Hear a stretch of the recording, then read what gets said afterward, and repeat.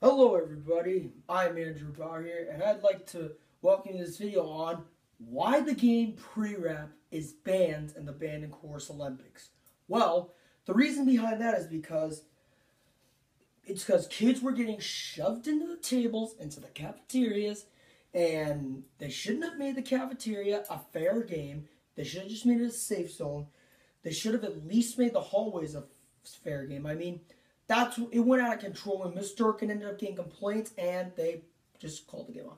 So, let me show you an example of what Prewrap should look like.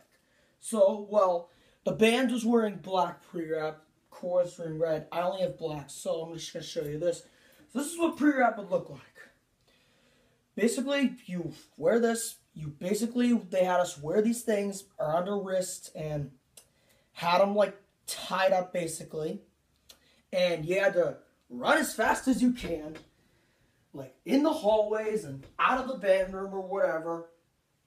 And if you link up with someone, then you're safe. Or if you go in, the bathrooms, you're probably safe. Or the band and chorus room, you're safe. But apparently, the cafeteria was a fair game, which they shouldn't have done that. And that's why Miss Durkin ended up calling off the game. And basically, this is what happens. And if your thing gets pulled off, you're out, and they collect the Prewrap and return it by the end 2:30. Which apparently Tyler D'Onofrio made that huge mistake. He pulled it right off me when I told him the game got called off. He didn't know. And then he figured it out eventually, and I said to him, told you that the game got called off. So yeah, that is the reason why Prewrap is not going to be played at this year in the Band and Chorus Olympics. So that means you can throw this at people, and then you can throw that away. So yeah, that's why Prewrap is banned. Because it's a rough game, and it went openly diverse, and it was out of control. So yeah, basically that's the reason behind that. And anyways, that game did go out of control anyways. Because people were getting, hurt and chased. They got shoved into the tables, the cafeteria. So that's why Mrs. Durkin had to call off. Not too pretty, right? So that means you get to throw your Prewrap at the wall and probably burn it. There you go. Just threw my Prewrap at the wall. And this, I can just simply crumple it up and throw it in the trash can. So I'm going to do. Boom. Boom. There you go. Prewrap is so a done game. And you get to crumple up these little pieces of Prewrap, basically. So yeah, that is why Prewrap is not going to be allowed to play. Because kids were getting shoved into tables and probably getting hurt, of course. and they kept wrestling each other. So that is why this little Prewrap should be not allowed in this game.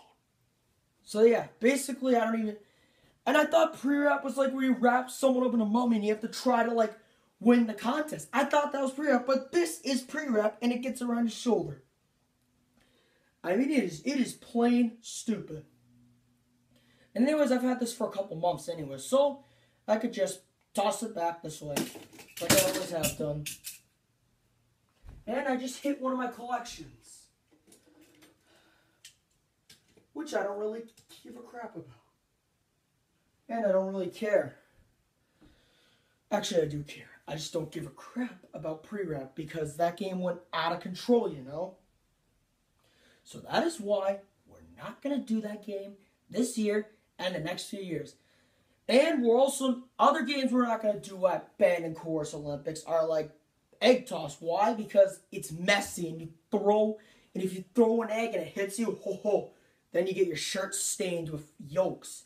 That's why we do the water balloon toss. Just because it's easier, because the egg toss is messy. And the water balloon toss is just a wet, fun game, you know? So yeah, and usually band wins Band and Chorus Olympics every year. Usually the band wins. I don't know when the last time the chorus one was, but who knows? Well, I hope you enjoyed this video. Thank you for watching. Bye.